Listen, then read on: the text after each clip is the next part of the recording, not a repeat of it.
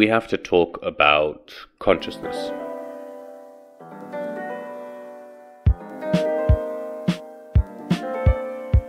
Our life is actually a midpoint between the two deaths. To use the sexual energy in order to achieve enlightenment. The three-dimensional spiral shape encoded in our DNA, in our biology. Hello everyone and welcome to yet another episode from the Discomfort-Zone podcast. I'm Olev as always here, very happy to be with you this evening. Oh, and I can see we've got Revised Sociology here, Rondon, great to see you as well. And Avelina, I believe, I don't remember seeing you here before. Is this your first time? If so, welcome, and if not, welcome nonetheless. It's a pleasure to have you here. Yeah, I hope you're all doing okay and ready for another brand new episode. And in fact, since last week we didn't get all the way to the end of what I had planned, I thought we'd carry on with a little bit of that, and we'll see where we get. We might just finish up with the subject this week, and if we have time in the end, we might carry on a little bit with our narrative, which I feel we've had a while. Okay, yeah. Well, it's an interesting one to jump in through. But how are you on aliens, UFOs, etc.? Yeah, alien honey. Yeah, let me know in the chat. Today's subject is continuation of our discussion of aliens. What is the phenomena and what we're talking about, and the different species, which in fact is the first subject that we are going to touch on now. So I thought it would be... oh, good, I'm glad to hear. It would be a good idea... Oh, sorry, how are my levels? It sounded a bit clipped. Let me know if it's okay with you. Yeah. Sorry, I just want to set that up. Okay. So, I thought it would be a good place to start with the few species that we have already mentioned in this podcast. And there have definitely been quite a few. Some we've mentioned more in depth and thoroughly than others. But we'll go over them not very deeply. Because, as I said last time, this is not my area of expertise in any way. I am really more interested in always seeing the patterns, the big picture, how these things fit in. I'm not very good on details and things like ufology and the different types of aircrafts and the different species and what they each are represent is a subject that I'm not that familiar with. However, having said that, since we are talking a lot about it, then I thought we should at least cover the range that we've spoken and mentioned already to sort of have a nice baseline to start from. Oh, great to see you here, Alien Honey. Glad you could make it. Oh, and LP Faust. I always get that wrong. Pleasure to have you as well. Oh, nice. I'm glad. Okay. So, obviously, the first species that we have ever talked about, and we've gone into many episodes, are the Anunnaki, as they are mentioned or called by the Sumerians, and with, in Sitchin's words, really the Niburians, since they come from the planet Nibiru. So these are the first example that we're going to mention, but since we've really spoken about them quite a lot, I think we don't have to spend too much time. These are beings that apparently are very similar in their physical appearances to humans, and indeed we share their half of our DNA with them. The sentence to making man in the image of God seems to be sort of based on that part of the story.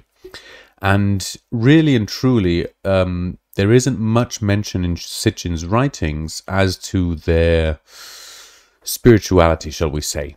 As we've mentioned many times, Sitchin is very focused on the physical, the practical, the empirical, the scientific approach, and focuses much more on their technological abilities and their scientific understandings, and really very lightly touches on anything that's sort of spiritual, metaphysical, etc.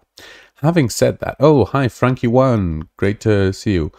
Yay, I'm glad you're here on time as well. Good one this week. And Darisko, oh wow, lots and lots of people. I apologize if I don't see you as you come. And Swoop, great to have you as well. Oh wow, what an audience. Wonderful. So there is Drumvalo, as he's also mentioned, Sitchin's timeline talks about the Anunnaki from Nibiru, and when he mentions it, he speaks of them also as the originators of the human species, as being a being of a higher level, a higher dimension than humans, and that although their technology was superior to ours, in fact their spiritual development was also superior. And when we're going to get to this, the spiritual side of the Anunnaki in much greater deal when we reach Gerald Clark's series. And so Gerald Clark has done a lot of work, and indeed a lot of his descriptions when he talks about the spiritual work is really Enki's doing in his attempt to raise the human beings to be of a higher spiritual level. And so we're going to talk about all of that in the latest series. But for now, we're going to move on, because there are a few other species that we haven't spoken about much before. And I thought I would just mention the two from the story now, because those are the most recent, which are the Martians, obviously, whom we've spoken about a bit, and the Hebrews, that were only mentioned in sort of a very brief sentence by Drumvalo until now. But nonetheless, it's an interesting crossover, as we can relate with the mention of Hebrews to Sitchin's talk of the Hebrew people being a very important part of the tale. Now, according to Sitchin, the Hebrew people obviously are not aliens, they're human beings in a culture that is developed.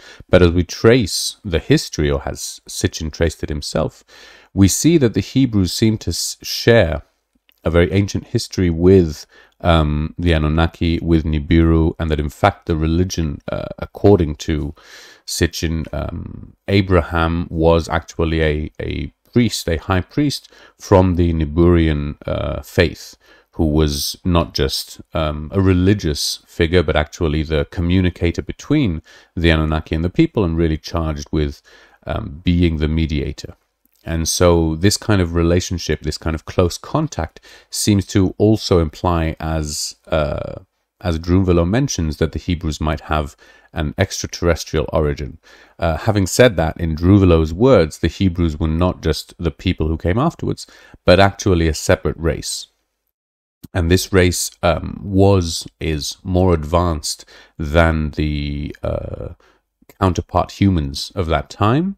And as they joined the human evolution timeline, they joined in an attempt to sort of finish their last step in their evolutionary process before they could advance to become higher beings of a higher dimension, which seems to suggest that the Hebrews were of the same dimension, the same frequency as the beings on Lemuria, not Lemuria, Atlantis, but that nonetheless they were more advanced and closer to finishing that cycle and actually changing frequencies to a higher dimension.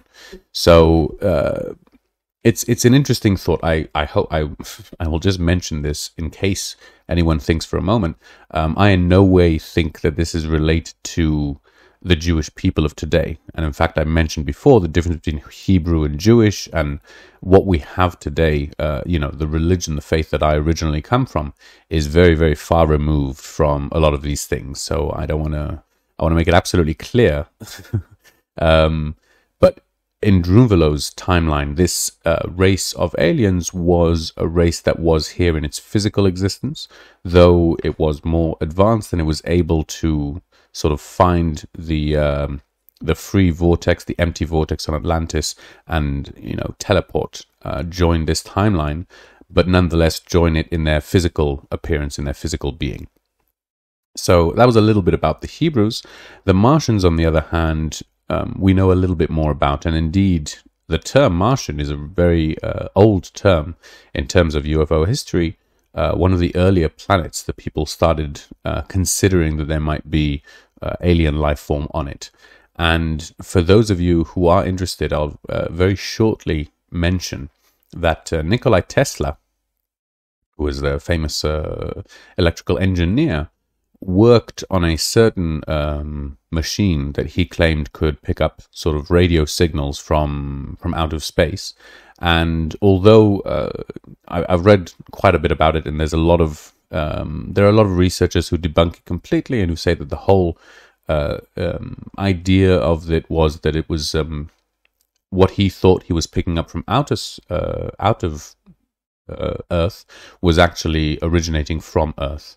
No problem. I hope you have a good meeting. And if you want to listen to the episode later, don't forget you can now listen to them on the podcast apps. Just look for DZP podcast. But great to see you for the short while that we did. So, having said that, I personally have read a lot of different books about Tesla, and it seems that the likelihood that he had some contact with some shall we say, alien being is, in my mind, very, very likely. Although he seems to have had more sort of metaphysical experiences, and his technologies were more bound to Earth and ground here. But nonetheless, when he talks about picking up these alien signals, he mentions the planet Mars specifically, and he speaks of the Martians as a race that is attempting to contact Earth. And this was a very sort of common theme and was talked about a lot in the early 50s. But what Druvalo is talking about here is not the flying saucers or the different sort of radio waves that we're talking about, but rather long before then, when the Martial race was actually sort of leaving Mars after the catastrophe that had wiped out life on that planet. And that's why they joined this evolutionary timeline, just as a means of survival. Now, if that is the case, that would mean that Mars itself was not inhabited by any beings, which seems to certainly fall in line with our understanding of Mars today with, modern space technology. But if you are interested, there is a lot of evidence, or there are a few pictures that we can see of Mars of very, very strange structures that seem to at least hint or, give signs to the fact that once there may have very well been an advanced civilization thriving there. And indeed, if it was wiped out 1 million years ago by some cataclysm, it would be very hard for us to pick up on that now. So the Martial race in general, as is described, as we've gone over, is a very logical left hemisphere, masculine race, as opposed to a more spiritual. And it seems that this is a division we keep coming to time and time again, both in Druvalo's book and indeed in general, this idea of technology, versus nature, let's say, or science versus spirituality.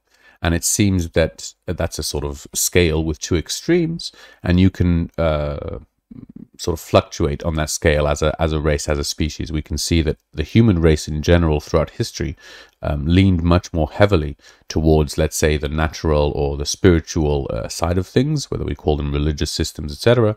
And as we advanced in our understanding, we moved forward towards the scientific approach, which today seems to really dominate most cultures, at least in the West. Interesting to think that there are some cultures, and I wouldn't say that that's, in any way a better or worse culture, but the Chinese, for example, have a lot of what we in the West call superstition, what you could call spirituality, but definitely, it doesn't fall into the same category as science. And they have a lot of that balancing out even their most, logical decisions, like in business or in scientific research. There was an interesting experiment that they were doing, which was seeing the effect of, I think it was just prayer on, or meditation on a cancer tumor, and actually having a live sort of video in the hospital where they are filming the progress and the process of the experiment. And indeed, in the hospital, they have, people practitioners who in the West are considered non-scientific. But it seems that they have more of a balance than, for example, where we would take science completely in most professions and completely ignore the spiritual side. And the Martians seem to fit this category, much more technologically inclined and really focusing on that way of viewing the world. So we've spoken about them quite a bit. The two other races that I want to mention are probably in terms of New Age and that whole scene, the more familiar ones, the more famous ones today, I would say. And they are the Syrians, whom we've mentioned very briefly, and the Palladians, whom we haven't spoken about at all. Now, you'll notice, or maybe you won't, but like the Martians, these two races are actually named after the planet that they are supposed to have originated from. And this is obviously a very logical categorization. If we'll talk a little bit about them in terms of how Drunvalo describes, the Syrians and the Palladians are actually, in his words, sort of beneficial, guiding, what's the term, like positive forces in the world, sort of races of service, both to mankind and indeed in the galaxy. Oh, Hive QA, wonderful to have you again. I keep forgetting the other name, but yes, great to have you. And indeed, I should mention that the Syrians, some people do claim that they are not positive, that they are sort of more destructive, and in their contact with human beings, they're actually sort of manipulating or trying to, seize control in one way or another. But definitely, according to Drunvalo, if I'll remind you all, that in the story of creation, it was not only the Anunnaki, the Niburians, who were the feminine side of our creation, but the Syrians joined in as the masculine side. And in his description, the Syrians are actually not the same dimension or vibration as the Anunnaki, as the humans. They are of a higher vibratory level. They weren't actually there in a physical body. They were there in a ethereal body, as it were. These are also terms that we've gone over. I hope it's not too confusing. The term ethereal, maybe I'll just very quickly clear it up, because when we speak of ethereal, we can speak of one of the human quote-unquote bodies. There's the physical body, obviously, and then there's the ethereal body, the mental body. These are sort of different parts of the human consciousness, the human psyche. But the word ethereal literally means from the ether or ether-like, and it can be used to describe a state of being, of another being, let's say, that is non-physical. And in that case, it's not sort of part of the physical being. It's not, as is with the humans, one body out of many, but it can be the continuous state of that being is ethereal, meaning they don't actually have a physical body because they are not existing in the physical realm, in the physical spectrum of the vibration. The ether is what binds us. I read a very interesting book from electrical engineering called Theories of the Ether Until the 19th Century, because, well, in the 19th century, this is a little off topic, so maybe we'll, I'll just finish the story, because it does tie in interestingly to the ether, but then we'll get back to it. I hope this isn't too boring for those of you. I'm very, very interested in electromagnetism, as the usual listeners will know.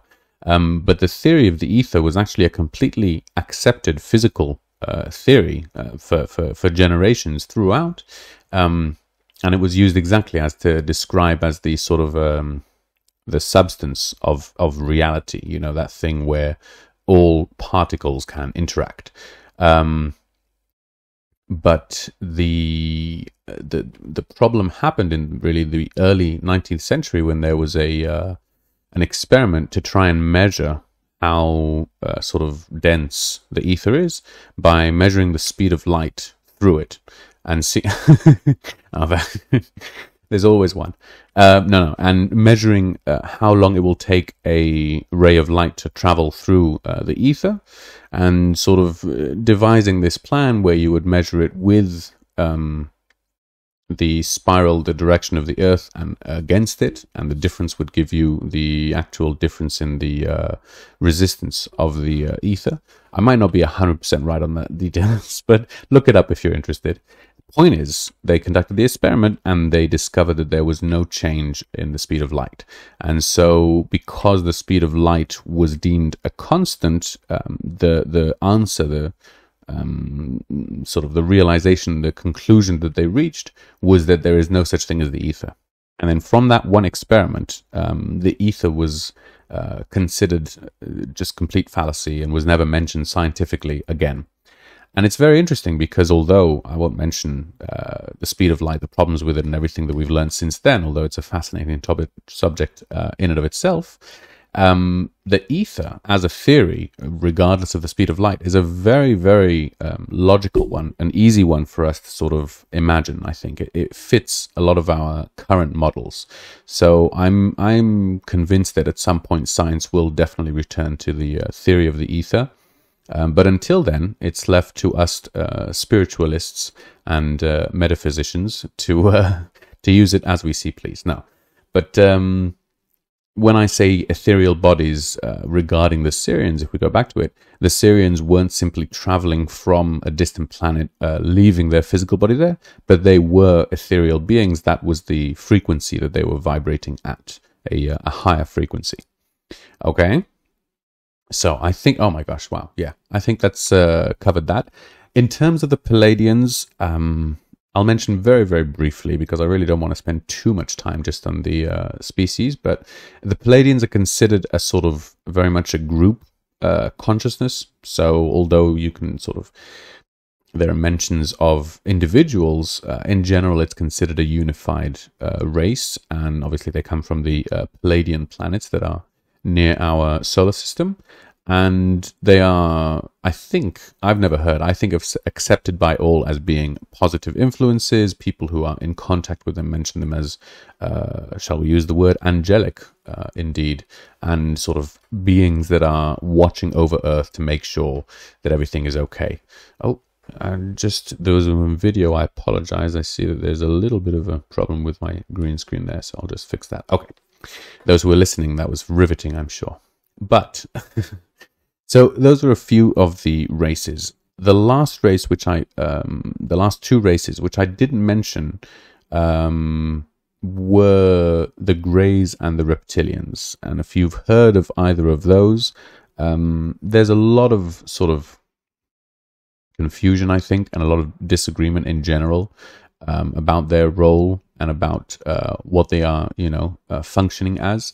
When it comes to Drunvalo's timeline, which we're discussing, they are both considered sort of negative races who are, when I say negative, I meant they are attempting to seize control and sort of use force in order to affect what's happening here on Earth.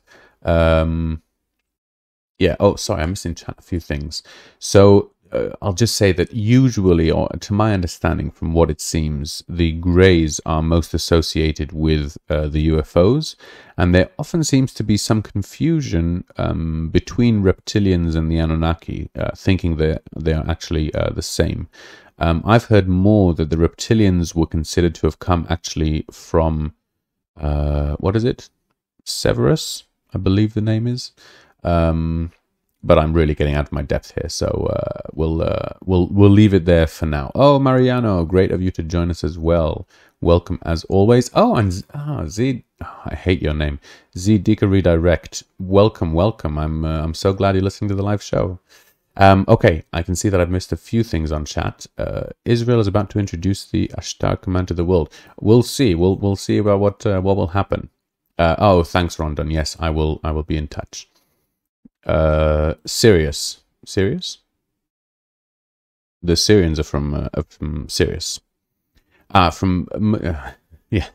Anyway, we won't go into any more details right now because there's a lot of disagreement, honestly, and I really I don't think I know the absolute truth about these subjects. So as I said, that's just a little bit to sort of clear, maybe remind us, some of us, for those of you who this is your first episode, I hope it's not too much for all in one take, but we'll move on to something a little bit more familiar, I think now, which is this very interesting crossover, which we talked about many times, and I mentioned in the last episode, between spirituality and aliens, between sort of the concept of gods, the plural, and extraterrestrials.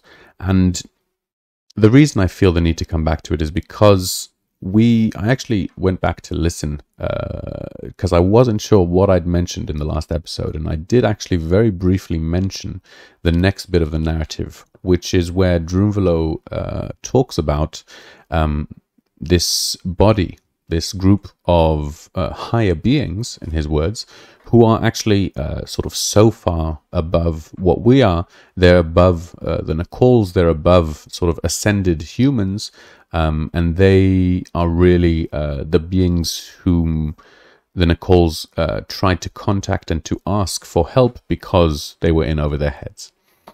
And the reason this is actually, way back why I decided to take this break and to talk about aliens, because this concept of, in Drunvalo's words, the group of aliens are called the Galactic Command, which I can't help, it always sounds to me like a sci-fi term. It's exactly like the Galactic Command, or, the whatever, all of these terms from all of these films. And so it's a term that sort of slightly stuck out to me. And I was struggling with it a bit, but it seems to be a concept that comes up time and time again. And if any of you out there listening are skeptics, or if this all seems a little bit too out there, or even it's just hard to grasp in the beginning, I'd really recommend, if you get the chance, to read some books about alien channeling. And this is a very I think niche subject. It's definitely become much more popular today, and I'd actually steer away from something that's too modern, because there's so much out there. It's very easy, I think, to get lost and get sucked into something. I personally don't believe that all of the people who claim to be channeling are actually doing so. But the idea of channeling what we call aliens, and indeed in olden times were called sort of spirits, and for a while there's sort of the talk of spirits from the dead, etc. There's many instances of people who claim to have been doing this from back then. I'm not saying that all of those are real by any stretch of the imagination, but I had some very interesting experiences reading some of these, and you know what, I really should have prepared the books. I'm afraid I can't remember the name, because it was the name of the being that was contacted. So it was something like Orion 8, or I can't remember. It's not that, but I'll try and find the link. I hope by the time I upload the episode, I'll be able to attach a link underneath the name of the book. But if you look up this, there's quite a few of them around. I'd recommend reading a few of them, not even all the way through, because honestly, a lot of them seem to be quite repetitive. A lot of the messages seem to be very much of the same nature. But that's really what you realize, that as you read more and more of them, it seems to be very similar messages time and time again. And obviously there's differences in messages that are generally not positive. I personally have trouble with, regardless, because I don't think we should be exposing ourselves to sort of negative thoughts by choice when it comes to like things like this. I think if there's something to be learned from it and the truth, then definitely. But when it comes to channeling aliens that are talking, things like the whole idea of thinking that human beings are all terrible beings that are in danger or going to be ended, or all of these sort of thoughts are very not constructive in my mind. Whereas most of the books that I've read have been overwhelmingly positive, saying that humanity is close to salvation, that it's they believe in us, they're here to help us, they have done this many times before, there's nothing to be afraid of. That's, I think, a message that even if it isn't true, it probably isn't that harmful to us, and it's a good thing to believe that it's possible for us to save ourselves and to be saved. So make sure when you're reading through, my recommendation would be to find positive messages, but there are really so many of them around, and they all agree on a lot of these things. Indeed, Edgar Cayce, whom we've mentioned, also talks about a lot of these things, and there's a lot of correlation. And one of the subjects that seems to be coming up time and time again is this idea of this higher council, this higher group of beings who are charged with really sort of keeping an eye out over what's happening on Earth, and in their words, not just Earth, but many other sort of planets and places and things, but nevertheless that a big part of their spiritual journey is really this maintaining this situation under control. And so I thought, okay, well, yeah, I can see that in chat there was a bit going on, so I'm just going to make sure there's nothing too crucial. No, I'm not talking about Crowley. Crowley, I've read a few of his stuff. I like I said, I think that Crowley is a rather negative, a lot of what he talks about, and he really enjoyed the image of being that sort of negative image that he had. When it comes to people like Crowley or different people over the years, indeed, John Dee, I think, was another one. These are people who I don't necessarily believe are simply making everything up and lying about everything and putting on an act. But nevertheless, even if we believe them to be true, you can definitely come into contact with beings, as we've mentioned, in the different species, who are negative influences, who are out for, control and selfish reasons, etc. And so, this is all, it sounds so fantastical because it fits in to so many of the heroic stories that we know from, at least I know from cinema, but definitely in, books and graphic novels of, being good is the harder choice of self-sacrifice and giving of yourself, and that's how ultimately you become happier. And if you give in to your selfish wants of control and, getting things for you, then eventually you are, taken over by the demons and the price is never worth paying, etc., etc. Literally, it can be argued that almost every story in a way focuses on those categorizations and that understanding. But just because something is a cliche, no matter how cliche it is, doesn't necessarily mean that it's not true. And in fact, very often the opposite is the case. So although these ideas may sound rather sort of very much out there and not out there, just like oversimplified. So it's like, oh, wow. Instead of having God, whom the Christians and monotheism is given to us, who is watching over us and loves us and is doing everything he can, now we can just call it an alien, and we're no different than those people who believe for thousands of years, all those priests. But I do think this is it can be a different interpretation, a different understanding. And indeed, one of the main things is that in order to sort of, unlike a cult, unlike many religions, unlike a lot of these different things, when it comes to a lot of this channeling, the ones that I'm talking about, we're not actually required to do anything specific. In fact, the only very clear, I think, instructions that are given in a lot of these books is sort of, it's up to the human race to save itself. We need to achieve unity and harmony and to live in peace. We can't carry on destroying the earth, and much less, I think, accusatory that I'm sounding right now, but much more of an understanding of saying this is where humanity is right now. We have the ability and the choice to move forward, and either way, everything is okay. And, there's no sort of punishment or reward in that same sense. So I certainly feel much closer to beings, even if they claim to be a higher level, who are very compassionate and very empathetic and understanding, as opposed to, judgmental, as the Old Testament seems to me to be very much. So I don't know how we got to that, but I was talking about Crowley, whom I wouldn't, obviously do as you wish, and this is only my opinion, but personally, I haven't read very much because what I read, I just didn't connect to, and I like to read things that make me feel good. That's my thing.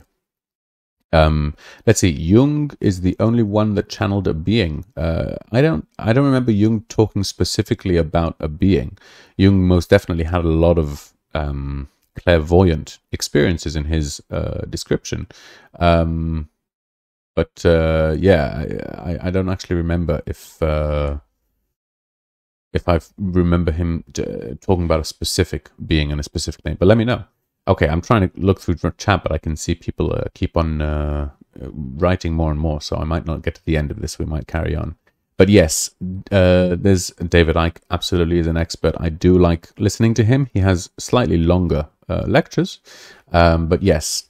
Oh, Cly. I always want to call you Kyle. Cly, I remember that time. Wonderful to see you here. Yeah. Okay. So we will move on, yes, to actually the subject of the Council of, the Galactic Command. In this, I can't remember the book, but in the book they're called the Council of Eight. And in fact, the term, the Council of Eight, seems to have been a term that came up in a few books, which is why I felt the need to mention it as well, although that it's not Drunvalo's term. Doesn't the Galactic Command sound a little bit, childish? Or is that just me? Let me know. Your username is designed to create dyslexia. That it definitely does. So it's hard live and on stream to, yeah. Okay. So, what is this idea in general? I can't remember when, but I mentioned a book quite a while ago, I think during Sitchin's, called The Light of Egypt. And it's a fascinating book. It's a bit of an out there book. It's from the 19th century, Thomas Bergine, I believe. And in it, he talks about the human evolution from a spiritual perspective. And so this means, as we've mentioned, he talks about reincarnation, and reincarnation being the ability of consciousness to evolve, to complexify, to become more sophisticated by taking on different physical forms and then leaving those forms while being able to take the experiences that were learned and sort of using that change and that advancement and being reborn in a new physical body and repeating that process over time. And this, just to mention, I mean, I hope that at this point, the idea of reincarnation isn't too far out, if you've been listening until now. But nonetheless, if we consider the, I think it's Richard Dawkins' theory, I believe, of sort of genes creating humans as a way to self-replicate and to, advance themselves and to evolve. This is sort of the same idea of having an idea or something that is sort of non-physical that exceeds the physical body and the limitations of an individual's life. This is the same with memes and cultural evolution, what Alfred Korzybski calls time binding, which is the ability to take the information that we gather in our lives and pass it on to the next generation and have them pass it on. All of these things seem to be processes of evolution that rely on sort of the information and the experience outliving the physical body.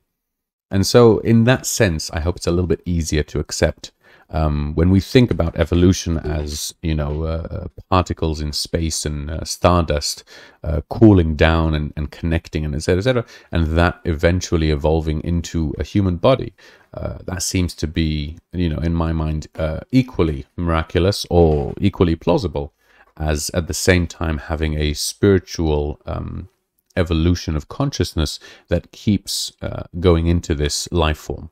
And indeed, we can see a clear difference between a living organism, or at least I think between most. The line gets a bit blurry at times, but if we consider a living organism which has a certain lifespan and is born at a certain time and dies at a certain time, versus an inanimate object that doesn't necessarily have a same sort of timeline of birth and death, we see that infusion of inanimate inorganic matter with a life force is that the description of a spiritual consciousness sort of merging with a physical being, with a physical body, in order to have these spiritual experiences that it can take on and evolve further. So if we take that very quick analogy of evolution and apply it we can see that again, and I believe I've spoken about this before, so I'll be a little more brief, but the anthropocentric perception that humans are the be-all and end-all, that human beings are sort of the highest form that can be evolved, seems to be very simplistic and a little bit outdated. And if we consider what sort of the next evolution of human beings could be, then it could very well be the over-complexification of consciousness to being beyond the physical body. And so if we'd imagine, as we've mentioned previously, with immortal beings, with liberated humans who have ascended, apparently, according to them, ascended the physical life and death cycle, they've actually sort of evolved spiritually to a higher level of being. And this, for example, is what we talk about, or what we think about when it comes to the Nacals, who are immortals. If we compare that to the Anunnaki, we know that although the Anunnakis lived a lot longer than human beings, their life cycle was still determined in years. It was much, much, much, much longer, thousands and thousands and thousands of years, but they still have a point where they were born and a point where they died, and so they were still in this life and death cycle. And so the Nacals had sort of escaped this life and death cycle where their consciousness didn't need to manifest in a new physical body in order to have these experiences and in order to evolve. However, when we consider what it would look like to evolve beyond the Nacals, this is where we start getting into these very, very big ideas. And one of the things that is mentioned in the Light of Egypt is the idea that the solar system itself, so not even, we'll not get to the galaxy yet, but the solar system is in and of itself an evolutionary timeline, and the solar objects, the celestial, the planets that are in our solar system are not simply gaseous balls of fire or, just dead lumps of rock, but they are actually evolved spiritual beings. And that sort of the more advanced we see also this complexification to some degree requires sort of larger bodies, as it were. And so, yeah, I can't possibly read chat. It seems to be like, obviously not in all cases, as whales are not more advanced than human beings, but nonetheless, if we think of sort of atoms as being the smallest, they are also the simplest and seem to be the very shortest span of life, and then sort of going up into, molecules and then, organisms, we see that there is a certain correlation between complexification and literal size. And indeed, this is what we also mentioned in Drunvalo's book, where he said that the different levels of consciousness, where we're on sort of the duality level, if you remember, and the next level is that of unity, unity consciousness. With each advancement in that level, there is a larger size of the body that takes place. This would suit, again, this idea that if we consider very quickly our planet, planet Earth, I think that's the easiest planet for us to believe, or for us to be able to perceive as not just a dead lump of rock, but actually, a being.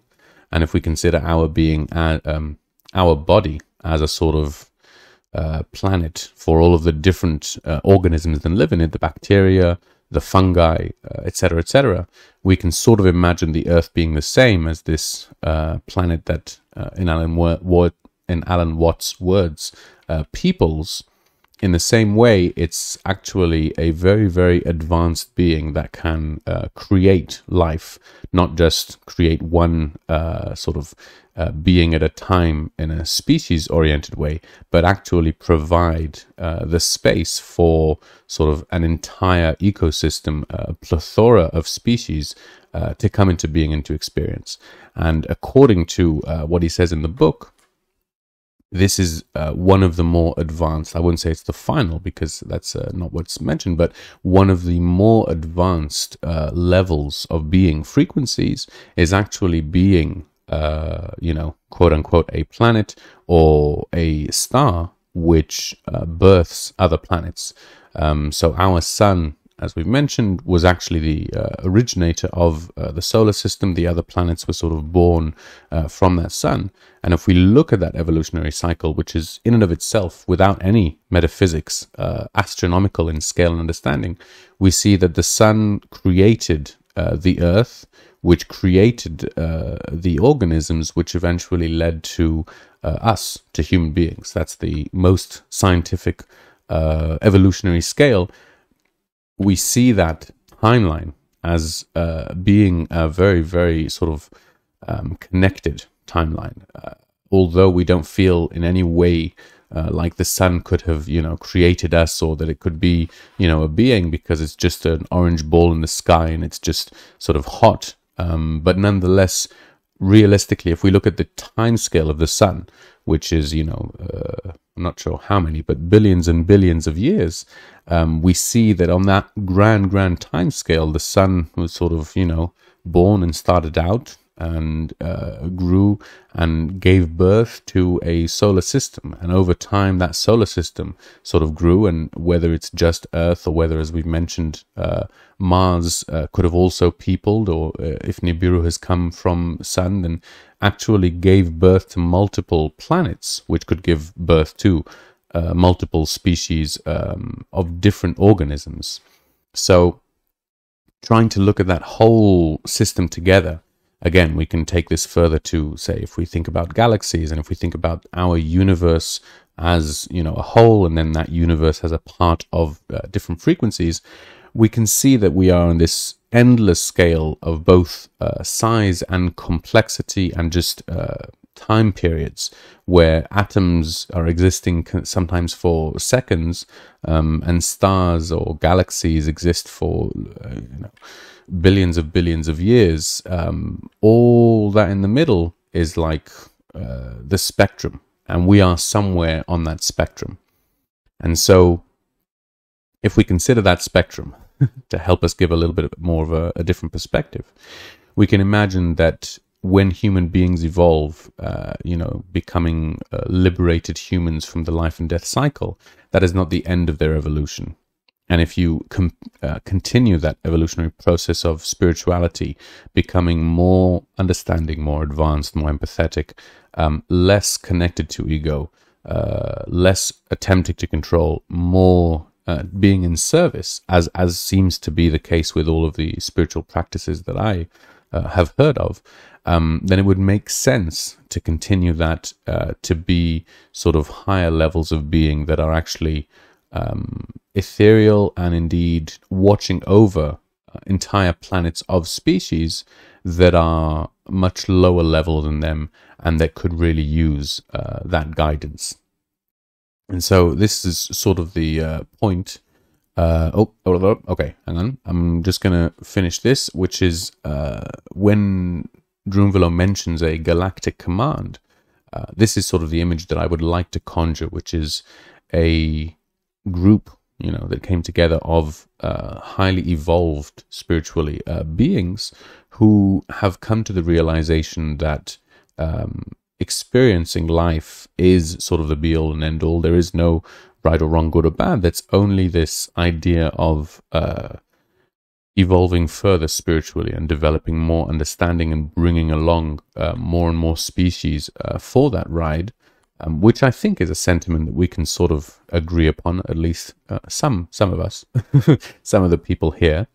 And understanding that this idea, although it sounds very, very alien, as it might be, could actually make a lot more sense than we imagine if we leave the human perspective for a very short period. Whew, okay, that was a long one, and I chat was going through so quickly that oh my gosh, and look at the time, wow.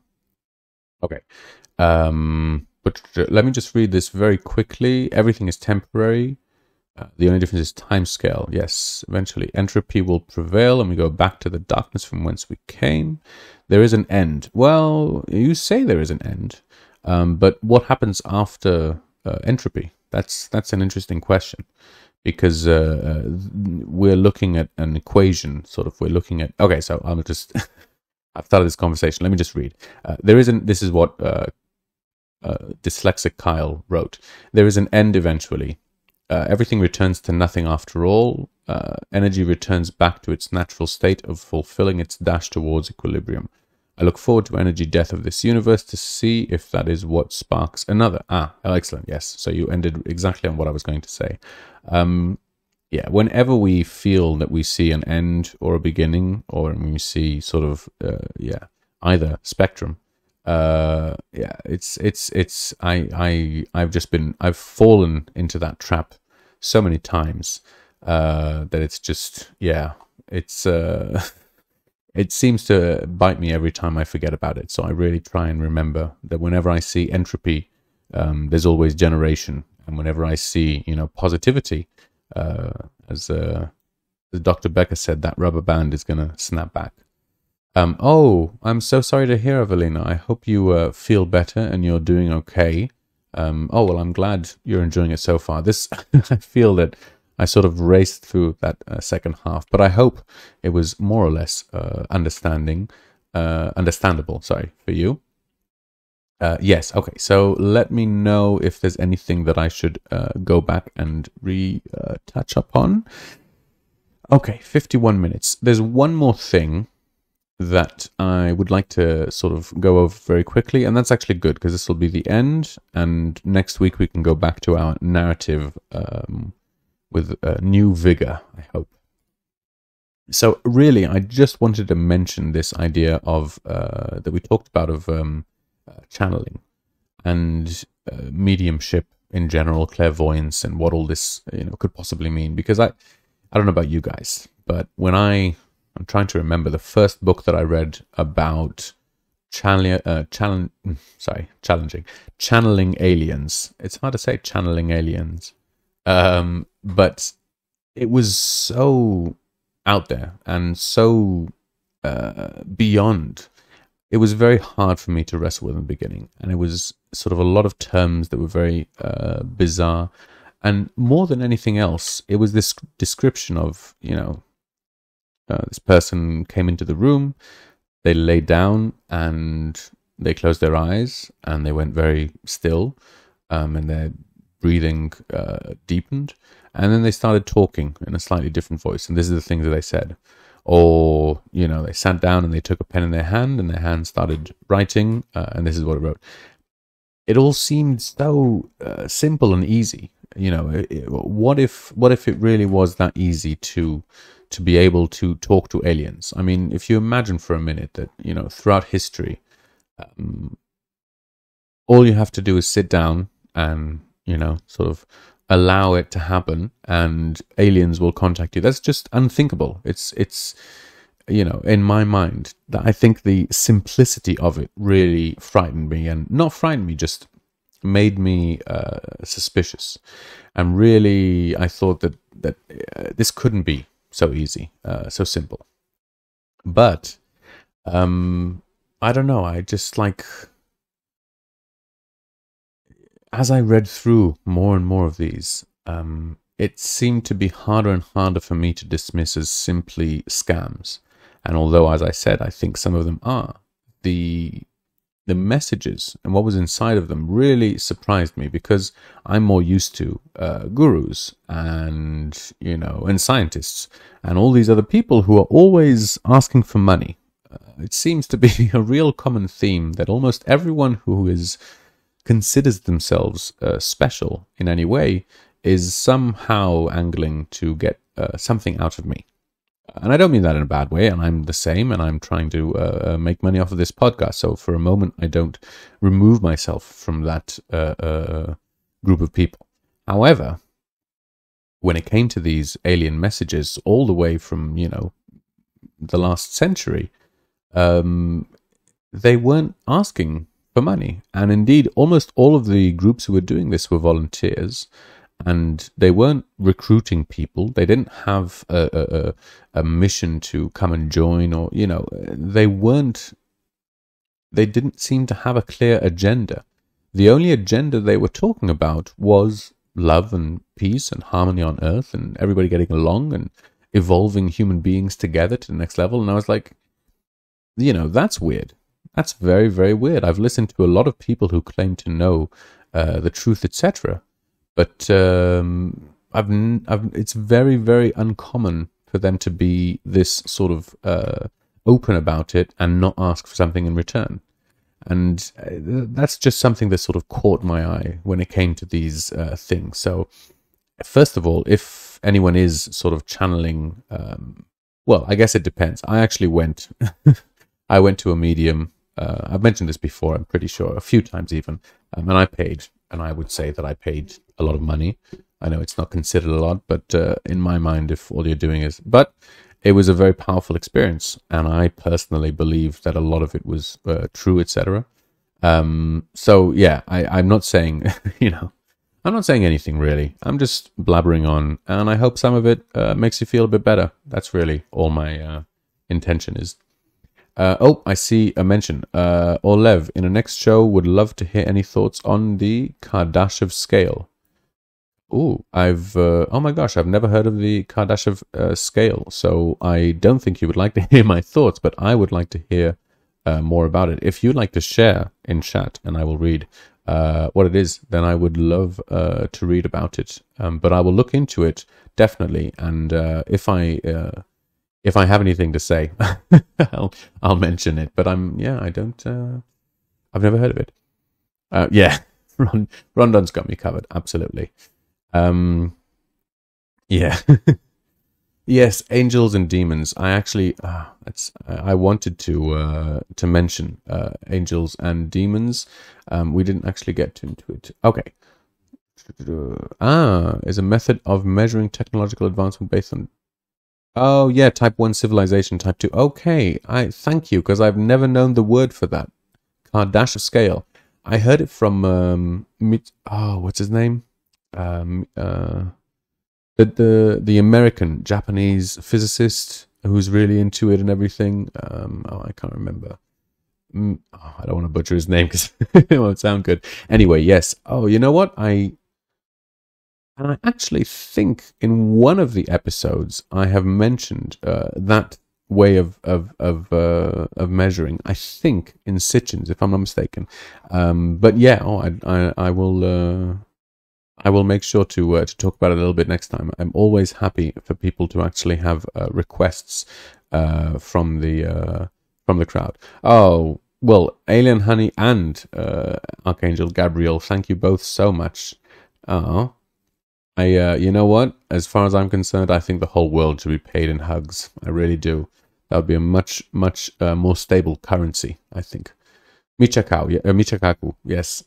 Sorry. Yes. Exactly. Is that how you pronounce? No, that's not how you pronounce it at all. But anyway, that's who I heard talking about that scale at the first time. Kardashev. Thank you. I will remember that name now. Much better. Is that the... I don't remember where that... Sorry, for those who don't know, I have spent all this time I haven't actually mentioned. For those who are just listening and can't see the chat, the Kardashev scale is a scale of... Carl said it perfectly. A species' ability to harvest the energy around them. And I've heard of it also of sort of how harmonious they are with their environment, with their surroundings. And so a level 1 civilization is in harmony with the planet. So the whole planet as a whole is sort of working together. Level 2 is the solar system, and level 3 is the entire galaxy. Really? Are there subdivisions as well? I thought I remembered being... Oh, no, you're right. And that's this. Yes. I think you're right. Anyway, yes, for those who don't know. Yes, he's a Jew. Oh my gosh, look at the time. I have to go. I was from Israel and now live in Portugal. My name is Olev. It's been an absolute pleasure being here. I'm sorry I have to cut it off. Stay tuned. Is there post-up afterwards? Let us know in chat, but if there is, stay tuned for that. Until then, it's been an absolute pleasure being here with you today. Thank you very much for joining me. And I will see you all next week. Until then, have a good one. Bye.